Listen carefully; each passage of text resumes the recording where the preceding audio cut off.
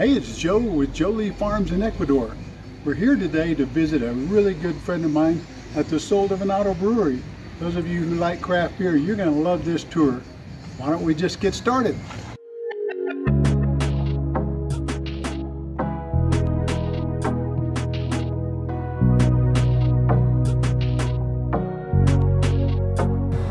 Hey, welcome back to the channel. I promised you all a wonderful interview today, and you're going to get it. I'm here with my friend Ivan at Sol Del Venado Brewery. Ivan, thank you for having us today. Thank you for stopping by, and thank you for having me on your channel. Well, we're glad you're here. Our viewers are people from all over the world, and so some of them have a lot of interest in craft beer, and some of them, I think, have an interest just in all things Ecuador. So this would be a great place to do it. Good. Let me ask you something. Where were you born? Well, I was born here in the Valley of Longevity, here in Vilcabamba.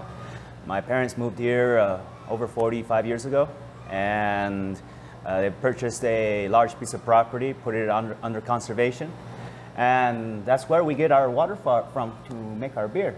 It's water that is potable from the source. All the way from your property? Yes, yes. And that's fantastic. So, Curtis, how long has the brewery been here? I'm sorry, Ivan, how long? Curtis, my dad, yes. Yes, the brewery has been here. Well, when my dad built this house, he had a little small area over in this. You'll see it, I'll show you once we get a tour of the brewery. He built it with the idea to produce beer, liquor, wine, chips, and jams. And he got the permits in 1990 from the Ministry of Commerce here in Ecuador to produce those 5 things. And in 2012, we decided to take it to a next step into a 500 liter production. And then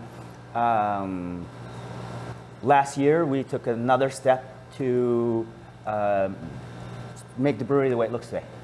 So, and then we have another step, which is turn the rest of the house into a steakhouse, beer garden type of thing. So that will be coming in, I don't know, sometime in the future. Hey, we always say algún día, someday. Someday, someday. Yes. Fantastic. Well, tell us about what kind of products you do produce here in the brewery. Well, we produce 6 different styles of beer. We produce a lager, a blonde, a red lager, a dark beer, a IPA, and a special beer. Our special beer usually will have coffee because we're in a coffee growing region, or it'll have cacao because we're an hour away from the birthplace of cacao for the world, which is in the province of Zamora Chinchipe. So that's a nice place that is a great place to visit. Is like whatever there's like ruins and stuff where they found the oldest cacao seed inside a clay jar. Oh wow! So that's down here in Palanda. In Palanda, yeah, I've been to Palanda a couple times. Yeah. So, but I understand you have a new exciting beer coming out. Tell us about that. Well, it's a cannabis beer. We've been working on developing a good recipe. In 2021, Ecuador legalized cannabis. So if you go to Supermaxi or you go to any of the large pharmacies, you can find CBD oil, and et cetera, et cetera. So we want to be part of that market, and we're producing, our recipe is really good. It's based on our IPA, and the type of cannabis we use, it has the passion fruit flavors. So it works out really well. That sounds exciting. We have another product coming up too, which is a CBD Guayusa energy drink. Oh wow. And we also have our tonic water, which is made from locally sourced quinine bark. And a little history with quinine here, or tonic water. In like 1630s, there was a Spanish monk traveling through here, and he got sick with malaria. They gave him the quinine bark, cured him, and the Spanish crown, when they found out that there's this miracle bark, they create a royal sanctuary for quinine. So anyone found with quinine outside of the royal sanctuary without permits was punished by death. And then Serious about it. Yes, and then they formed the first royal pharmacy. So prior to the discovery of quinine, there was no pharmacies, there's no control over a pharmaceutical. And if you take into consideration how many lives quinine has saved, it's more than all the other pharmaceuticals combined. What quinine does, it creates a small fever to boost your immune system. So there's like 6 or 7 different, what are they called? The alkaloids. Alkaloids, yes. There's 6 or 7 different alkaloids that help boost your immune system. And we make it all natural. It's sweetened with honey. There's no chemicals in it, so it's good. We try to keep things as pure as we can. I remember at the beginning of the pandemic, Yvonne's dad, Curtis, came and actually delivered a case of the quinine water to us. And it's called what again? Toniquina. Toniquina. Yes. And so a case of quinine water to the house as well as some beer. You know, when you're locked down in a pandemic, those are 2 essentials, right? Yeah, when we were making deliveries all over, it was good. And then the people that liked it the most were hospital workers and the police checkpoints. Yes, the transito officers. Yes, it was great. During the pandemic and lockdown, we were able to go anywhere we wanted to go, no restriction, and we make our own whiskey as well. We distill beer that doesn't pass our own quality control. So all the heads off the distillation we would use to sanitize the hands of the police officers at the checkpoints, because they had a police officer, a military, a doctor from a hospital, Transito, and Bomberos. They had a representative of each. Bomberos is the fire department. And they didn't even give them gloves or anything, you know. And so we'd drive by and have them line up and spray some alcohol on their hands. And sometimes I'd drive by with a little bottle of whiskey and say, you can sanitize inside as well. Yeah, so it was good. It was great. I know your dad had me keep a couple of bottles of quinine water in the car. Said, just in case you need to bribe your way through a checkpoint. Yes. Yeah, so that was cool. Well, look, I know everybody's excited. They want to see this tour. Why don't we get started? Okay, let's go. Okay. All right, Joe, come on this way. So to make beer, we need 4 main ingredients, which is water, barley, yeast, and hops. Yeah, not to interrupt, but you mentioned the barley is from Ecuador. Yes. So is that grown near the coast? Or? No, it's grown in the central highlands of Ecuador. Oh, okay. And so we are actually working on a project to malt barley for other brewers. Oh, fantastic. But currently we malt our own barley. Most brewers around the world will buy barley from large malteries. Here in Ecuador, by the time you get barley or malt from a large maltery, it'll take about between 6 weeks and 6 months before you're using that grain. We like having fresh ingredients, so... It seemed like it'd lose some flavor if you did that. Oh, yes, it does lose flavor. Imagine drinking coffee that's been roasted 6 months ago, or coffee that was roasted last week. Yeah. So what we have here is, you can see we're soaking barley. This is the first step. It's starting to sprout. It's starting to germinate. Yay. And we will soak it for 2 days. After soaking for 2 days, we'll put it on the floor and stir it while it's on the floor and let it germinate. Now, why do we germinate barley is to have the enzymes or diastatic power to convert starches into sugars. So without germinating barley, we end up with just like a porridge. But if we germinate barley and we go through the beer making process, we extract sugars from the grain, and that's our objective. Yeah. So the sugars turn into alcohol. So after having it on the floor for 5 or 6 days, then it goes into our dryer and our roaster. And we prefer to roast within the same week of beer production, so we have the freshest flavors in that roast. We don't roast the same day or the day prior, because when you roast barley, same as roasting coffee, you end up with these gases that need to degasify. So we try to roast like 3 days prior to making our beer. And like yesterday we made a lager. Oh, we brewed a lager because making beer takes like a month and a half.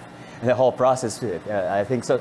Some people don't understand it. Making beer is a long process. And that's why craft beer is a little bit more expensive than regular beer too, because it's labor intensive and it takes 6 weeks before you're drinking it. So let's go. Our next step is we'll come over here. What we do is the day we produce beer, we get those fresh malts. We grind the grain, bring it up through our grain elevator into our mash tun. And what happens in our mash tun, we have a stirrer, we have a kind of like a shower as well.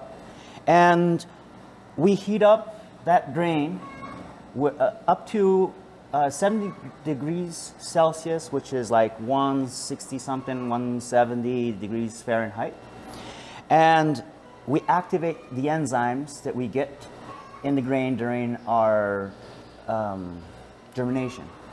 So we extract all those sugars, and those sugars are the sugars of two molecules, which is maltose. That's why it's called malt. And it takes about an hour and a half to 2 hours in our mash tun. And then we bring it over to our boil kettle. And the reason we boil it is we want to sterilize the wort.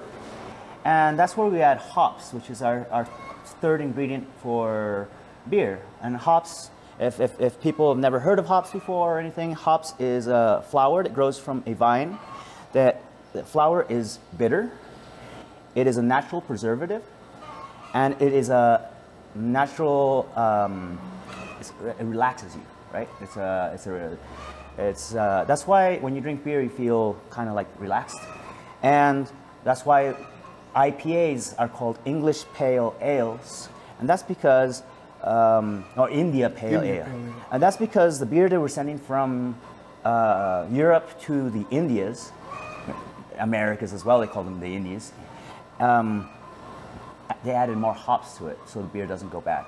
Because the first beer they started sending over, yes, because the first beers they started sending over would spoil. So what do? You have a little higher alcohol content, because alcohol is a preservative, and you have more hops, and hops is a good preservative. So, and then let's go to our final step, and not final step, but the next step in the production day. This is after boiling, we run it through a heat exchanger, and then we bring it over to our fermenters, where we add yeast to it. What does yeast do? It's a microorganism that will convert all those sugars we extracted from the grain and turn them into alcohol and CO2. So what you can see here, we made a batch of beer yesterday, and it's already fermenting, and all the excess CO2 is purged off. And then it gets to a certain point when we've reached our attenuation in fermentation, and then we just shut off the excess, and it starts it preserves its own CO2. So we try to keep it as natural as possible. We add no clarifiers to our beer. Our water, that's the main ingredient in making beer, besides malt. Our water isn't treated with chlorine. Our water is potable from the source, and it has all the minerals you need to make a good beer and have a good diet. And so this is basically gassing off the excess CO2. Yes, it's gassing off the excess CO2. And another thing too is everything has to be sanitized. This is the sanitizer we were talking about. That we would give the police checkpoints and stuff during the pandemic. But we use it to sanitize all of our equipment, and we also, we'll drink a little bit of whiskey to sanitize inside as well. But I like that sanitizer. It smells good. Like beer. It smells good. Here, you want to smell it right there. Look, it smells delicious. Ooh, yeah. Has a little whiskey smell to it. Yes. It's basically whiskey. It just hasn't been aged, and that's no wonder those are the everyone heads. wants to hang out with you. So then what we do is when we finish the fermentation, if it's a lager, it takes 6 weeks. And if it's an ale, it'll be about 2 to 2.5 weeks in our fermenter. We'll bring it over to our bright tank to add any excess or CO2 that we might need, and it prepares the beer to be bottled. So we bring it over to our manual bottling. We put our bottle in. We fill the bottle with CO2 first, and then we add beer from the bottom, fills up. Excess foam will pour off the excess spout, and then we will cap it with our manual capper. So we cap right there, and we bring it over to pasteurize. So we do a light pasteurization because Ecuador doesn't have the cold chain for beer. So it can heat up. Let's say if I send beer to Guayaquil, it'll heat up and it can spoil. So what we do is we just pasteurize it, and we don't have to worry about having beer go bad on us. So the transport trucks here, you're saying, don't have cold storage? Yes, but most of our beer sold in Vilcabamba is unpasteurized. And so we pride ourselves on making sure that we have the most natural product without having any chemicals or any alterations to it. So fantastic. Yeah. And then let's go to our walk-in. In 2012, my parents had the opportunity to bring in a container of goods, and we purchased equipment from a cold room in the States that they were tearing apart and breaking down. So we threw in the door. He said, the deal was like, throw in the door. And the door fit perfectly in our original door. Oh. And we painted it really nice and set it up. Yeah. So we'll go into our walk-in. Sounds great. After you, sir. We store our beer in kegs for local restaurants. So we have beer at Charlitos, Eden, Carro Azul, La Terraza. I think those are the places we have our beer on draft. And then we have two places in Loja that sell our beer on draft. It's Marisqueria Puerto Callao, a Peruvian restaurant, has excellent food.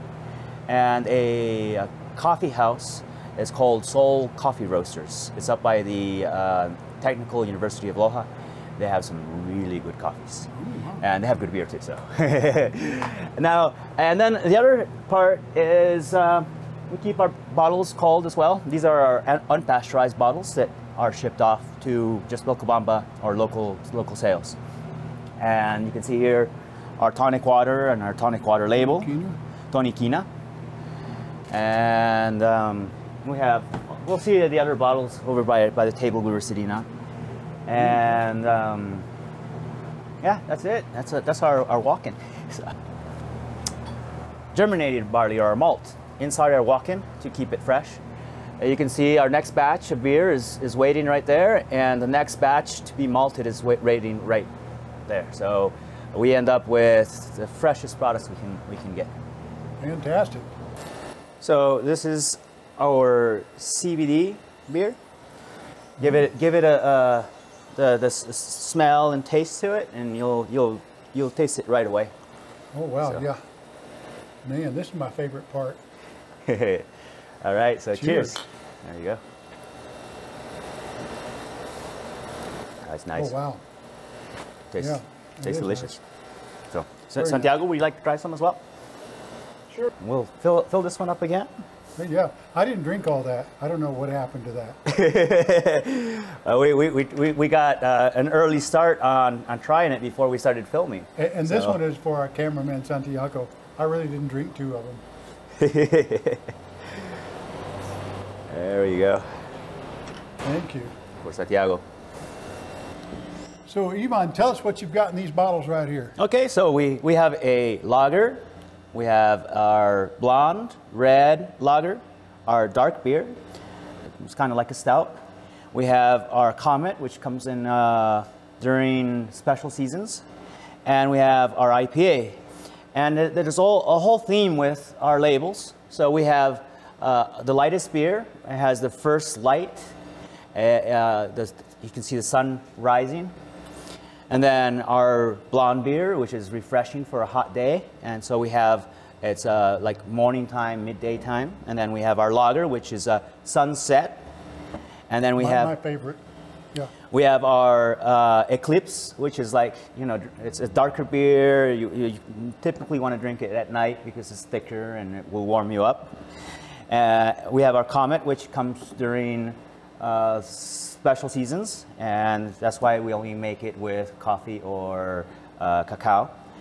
And anything that we want to experiment with, we've had a Toronche beer, which is like the mini Babaco. Tastes delicious, but it's hard to come by, so we keep it simple. And then our IPA, and has a flying saucer on it. And because they say here in Vilcabamba, flying saucers will come on top of Mandango, which is a mountain here in the center of Vilcabamba Valley. And they will charge with their flying saucer with uranium that's underneath Mandango. And so we decided to play with that a little bit. And we're still waiting for the logo for our CBD beer. For the CBD beer. Yeah, working on that. This is awesome beer. So Curtis and Yvonne, they have a website, they have a Facebook page. All their information is going to be located in the description box right beneath this video. So I want you to reach out to Yvonne.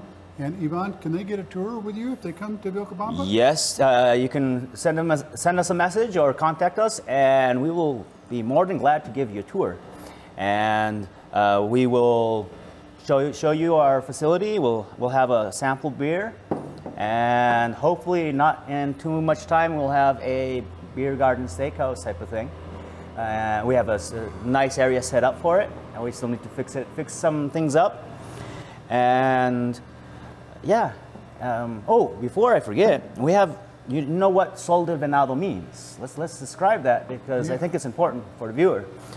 Sol Del Venado is during sunset. Have you seen the mountains change color into these bright orange, bright yellow, sometimes even pink colors? There's dark shadows. And that's when they say that they call it Sol de los Venados, because that's when deer come out to drink water before nightfall. And the deer is in a moment of relaxation. It's in a magical moment, because a predator cannot see deer in that sun. So we decided to give our beer Sol de Venado name, because those bright oranges and dark shadows are colors of beer. And we would like you to be transported to that Sol del Venado while you drink one of our beers. I definitely feel transported right now. Cheers. Cheers. Yes. Thumbs up till next time. Hope you'll watch and subscribe.